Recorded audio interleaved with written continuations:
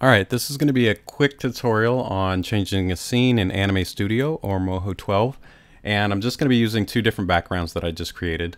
And if you take a look here at my layers, what I have here is an exterior shot of some buildings. So there's the foreground, which is just the fire hydrant and the bus stop, my character, and the background. And then underneath that, there's the interior with background. There's a foreground with some chairs, a countertop, my character, and the background. So the first thing I'm going to do is let me just hide the exterior by clicking on the eyes. This is not actually going to affect the rendering.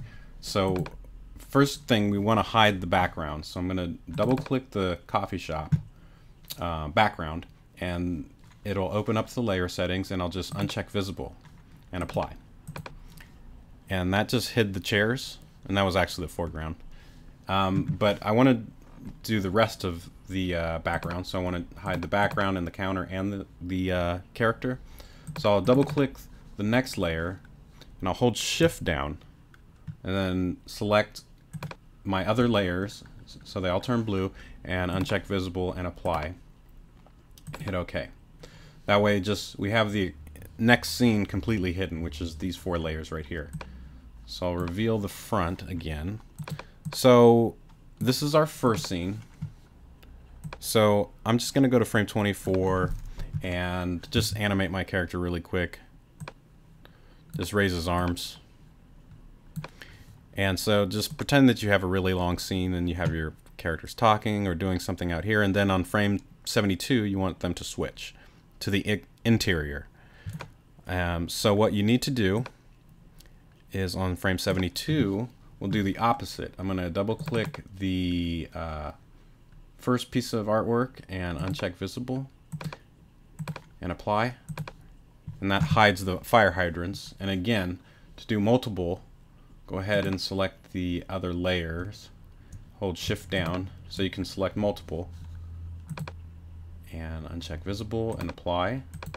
So now all the exterior is hidden, and we want to do the opposite. Now we want on 72 the interior to be revealed. So we'll double click our coffee shop inside, hold shift down, select everything that's going to be in the next scene, and click visible, apply, and OK.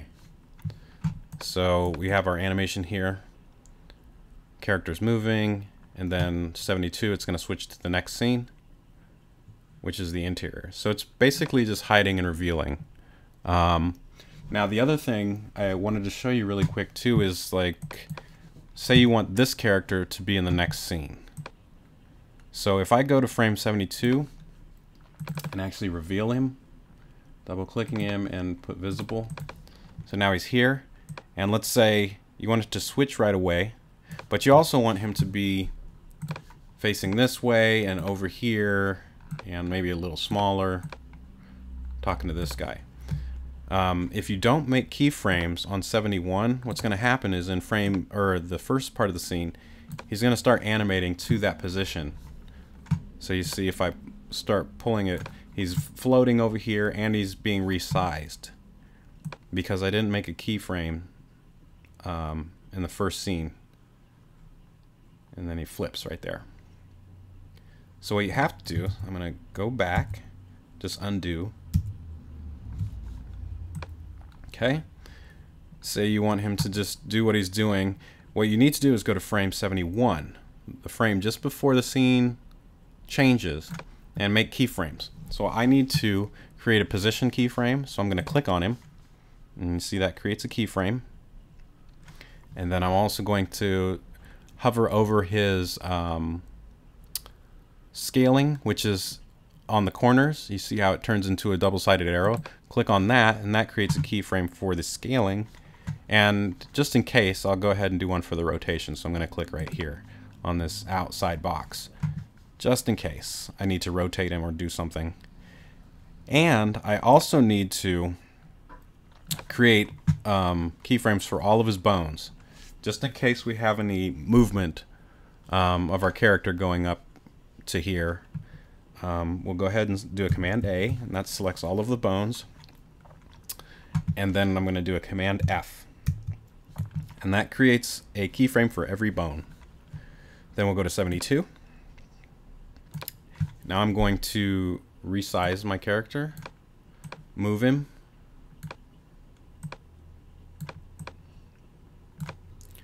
make him a little smaller.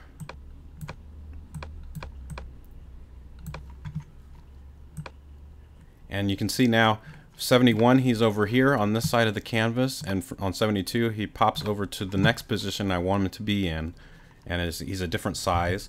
And because I made keyframes for the bones also, I can have him in a completely different position, and it won't affect the first scene.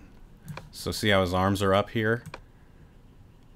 Now he switches and it's this new scene, and he's in a completely different place. And because I created those keyframes on 71, I can move him anywhere on 72. Say I want him over here,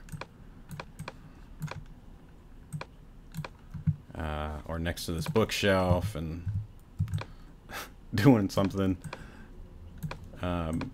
checking out these books or whatever. The first scene's not going to be affected, and now he's just popping up over here.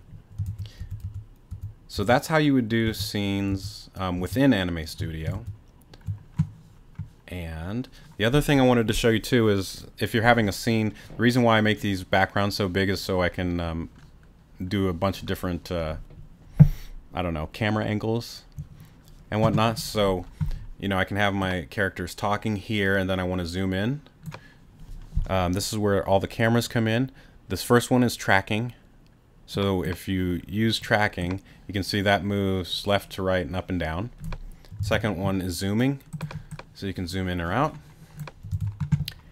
And I don't use these often, but this is tilt.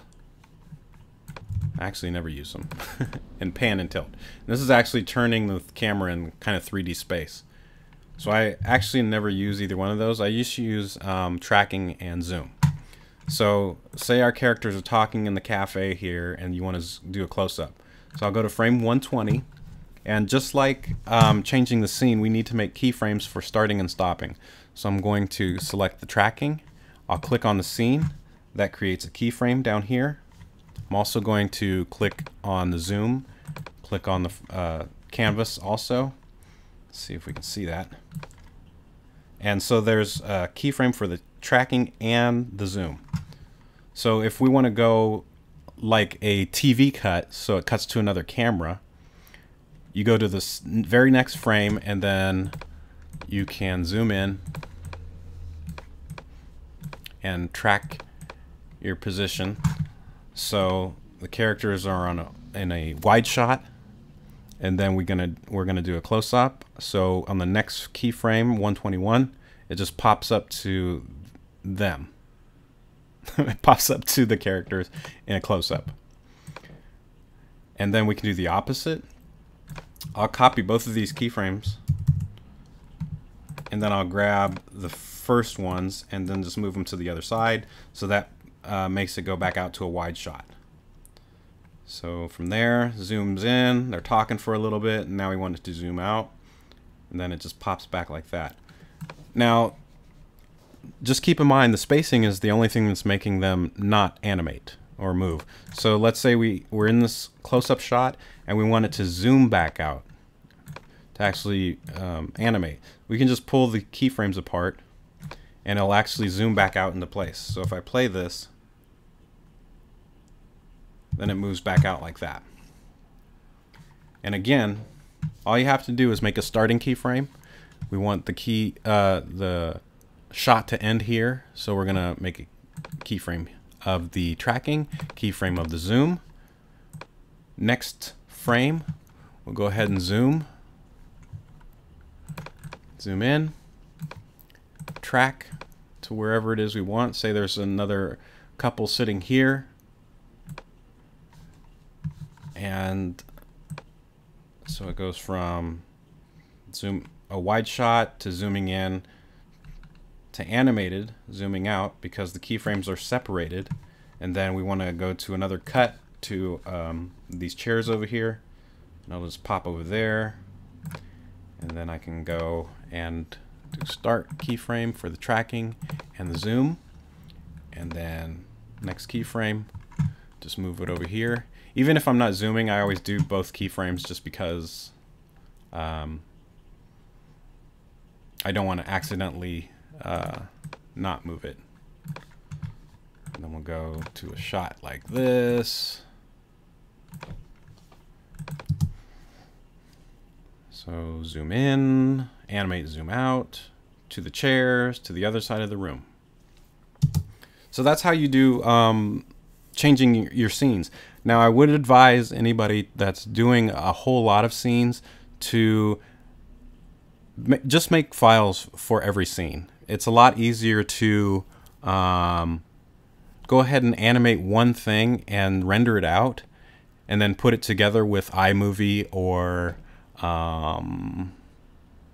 Sony Vegas or ScreenFlow or Movie Maker, any video editing software, because if your cartoon is too long and it's got too much stuff in it, it's going to take really long to render and it's going to be very taxing on your computer.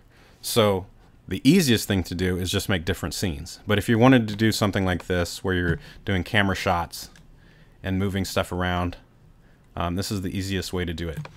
And you can practice this in Anime Studio or Moho without having to create any artwork. If you create a new file, go ahead and mess around with the library. So go to Import, and I'm gonna bring my characters back in. Anime Studio Object. So I'll bring this guy in and put in,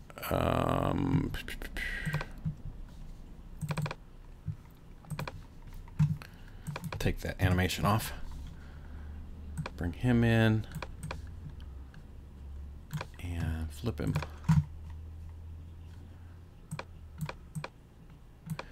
And then you can just mess around with practicing with the backgrounds that are already in Anime Studio.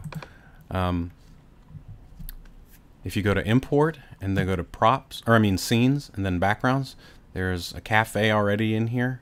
So we can bring that in, drop that underneath, and reposition the characters. Oops. And practice doing, well, let's bring something else in. Import, scenes, backgrounds. Let's do desert. Apply, put that at the bottom as well. Okay. And let's hide the desert, so I'll double click it, uncheck visible, apply, and then go to frame 48, and we want it to switch to something else. So we'll double click the desert and reveal it, and hide the cafe, double click it, uncheck, apply. Now we have the desert scene. Stretch it out a little bit.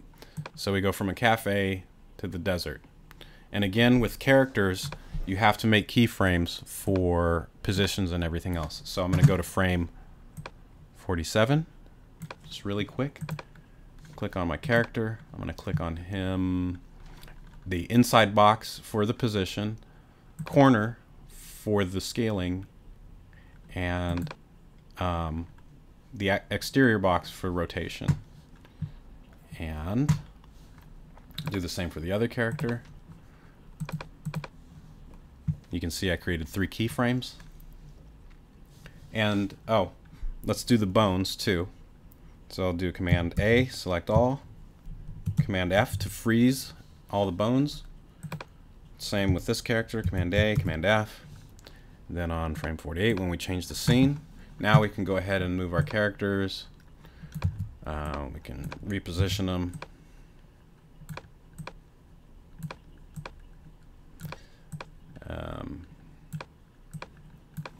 Resize. Oops. And even, let's rotate him. Like he's jumping for some reason.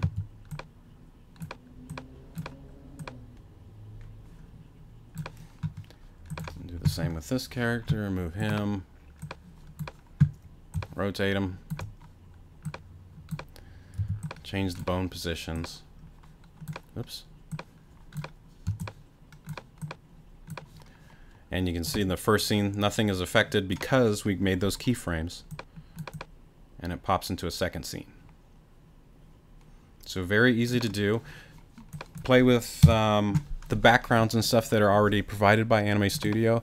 If you guys don't know, there's tons and tons of characters. I know I said this before, but definitely check out everything. If you go under characters, there's dozens of really cool stuff that you can already check out. Same goes with Moho. There's even more, and this character is already in there. Not only that, there's props. I mean, I often forget about the library, but it's a huge resource. So definitely check this stuff out, man, because there's whole scenes. And a lot of free resources that you can use to study how characters are built. These are awesome, the CK animal packs. Check these out. It's already got animation on it too. Bully. Oops. Let me reveal him. Oh, wait, apply. Wait. There he is.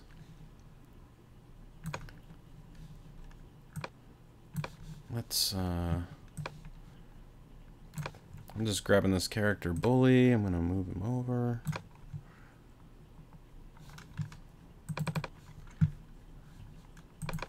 Oops.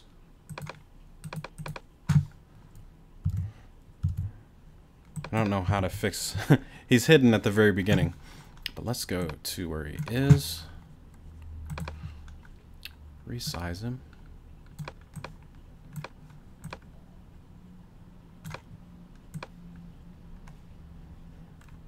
Oh, that's the first scene. Put him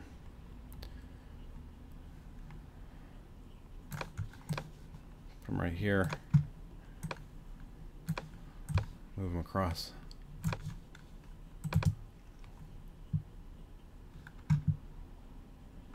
That's a really bad example. But there's lots of characters to check out here. I mean,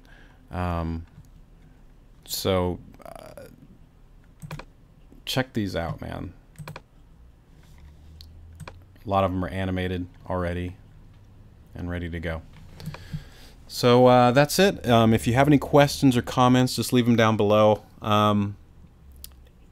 I know it seems complicated, but it's not. It's really just a matter of hiding and revealing and making keyframes for your cameras and your characters, the positions. So just keep that in mind and you should be okay. And if you're having problems, just let me know and I'll see if I can help you. Thanks for watching.